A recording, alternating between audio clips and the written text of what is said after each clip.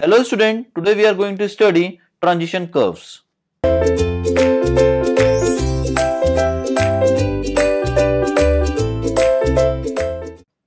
Transition curve is provided to change horizontal alignment from straight to circular curve gradually.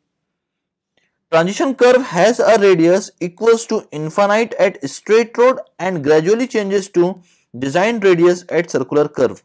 Now we generally provide transition curve in between the straight alignment of a road and circular curve, just to introduce the centrifugal force gradually. It means that if here at the junction of transition curve and straight alignment the radius is infinite, so the value of centrifugal force will be mv square by r. Now if radius is infinite here, then the centrifugal force will be equals to 0, and slowly the radius will change from infinite to a particular value, that is r. So slowly the centrifugal force will increase from 0 to mv square by r. Now in this way we had increased the centrifugal force gradually. Now the objective of providing the transition curve: to gradually introduce the centrifugal force between straight and circular rod from 0 to mv square by r, which we had seen already. Second one is to avoid sudden jerk. The next one is to introduce super elevation gradually, and the last one is to introduce extra widening gradually. Now if we provide a transition curve at the junction of straight alignment and circular curve, then we will avoid sudden jerk condition. Now nature of transition curve is generally spiral, cubic parabola, clothoid and lemniscate curve. Now note is written here that the rate of change of acceleration is not constant in clothoid and lemniscate transition curve. That's why they are not used as a transition curve.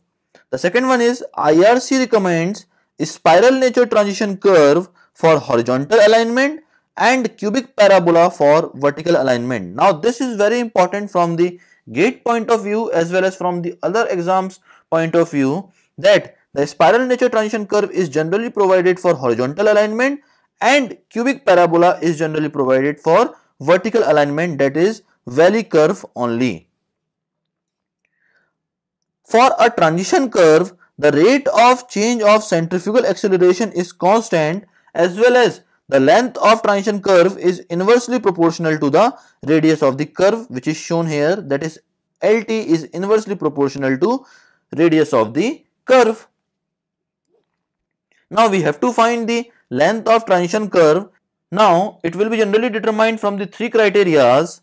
The first one is as per the rate of change of centrifugal acceleration. Now as per the first criteria, here straight road is shown and here a circular curve is shown. Now in between the straight road and circular curve there will be a transition curve which is provided here like this. Now here the acceleration is a1 and here the acceleration is a2.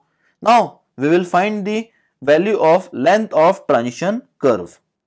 Rate of change of centrifugal acceleration will be equals to a2 minus a1 upon time.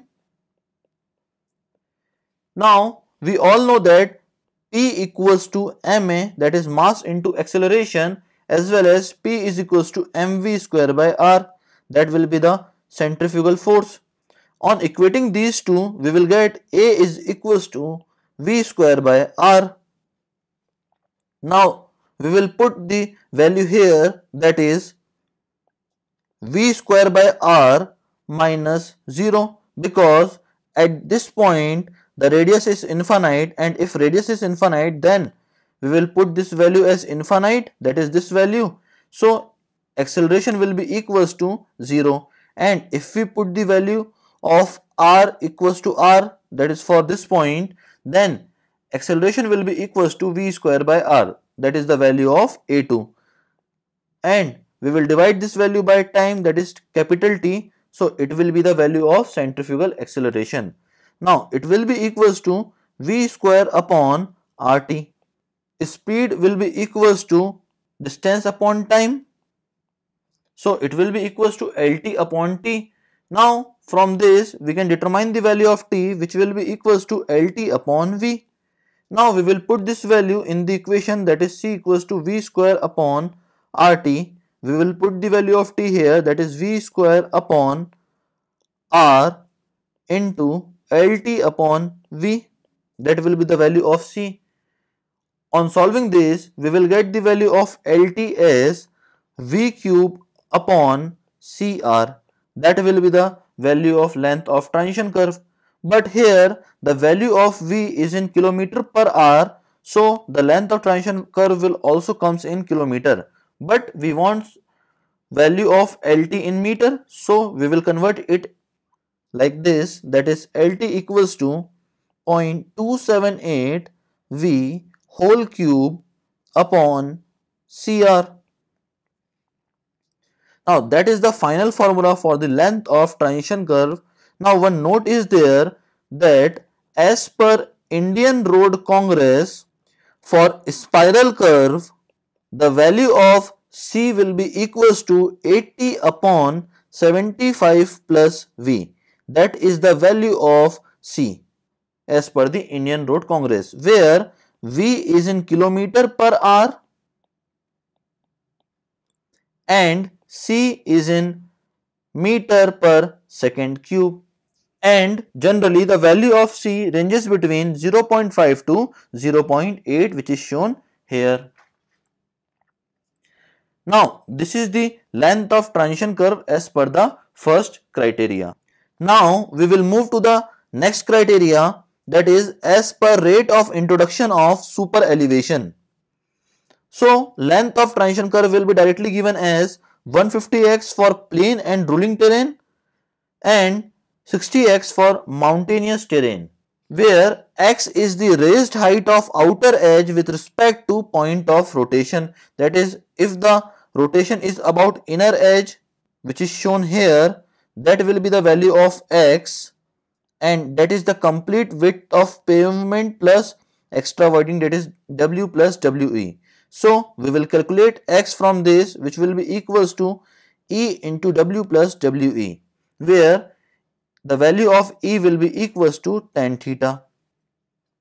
Now if the rotation is about the center of the road, then the formula for x is E into W plus WE upon 2. Here E will be equals to tan theta. Now one note is there that as per Indian Road Congress, the rate of introduction of super elevation is 1 in 150 for plain and rolling terrain and 1 in 60 for mountainous terrain. It means that the increase in vertical height will be 1 meter for a length of transition curve of 150 meter. It will be represented as 1 in 150. Now the next criteria is as per Indian Road Congress, minimum length of transition curve will be equals to 2.7 V square by R for plain and rolling terrain, and it will be equals to V square by R for mountainous terrain. Now we had calculated the length of transition curve as per the three criterias. That is all about the transition curves. Thank you, students.